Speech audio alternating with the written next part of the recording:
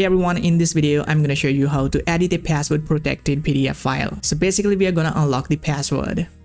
So I have a PDF file here. If I drag and drop it into the Adobe Acrobat, if I click on this edit button, then you can see that it's asking for the password to edit it.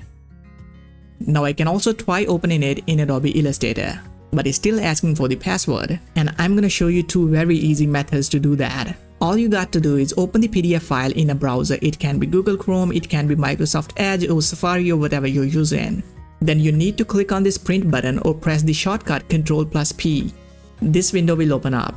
Next, click on save and select the location where you want to save it. I'm gonna give it a new name, click on save, and this is our new file. Now if I open it in Adobe Acrobat, click on edit, and now I'm seeing the editing options. I can select my photo, move it wherever I want, select my text and change it to whatever I want. Simple as that. Alright, moving on to our second method. What you need to do is go to your browser and open this website 𝗟𝗚𝗠𝗜𝗍𝗑. Scroll down. Now you're gonna see many options here and click on unlock PDF.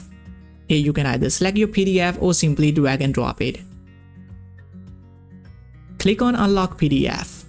It can take a while depending on the file size. Once uploaded, it's gonna unlock it. And the file has been unlocked.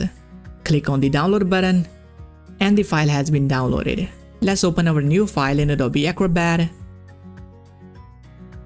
Click on edit.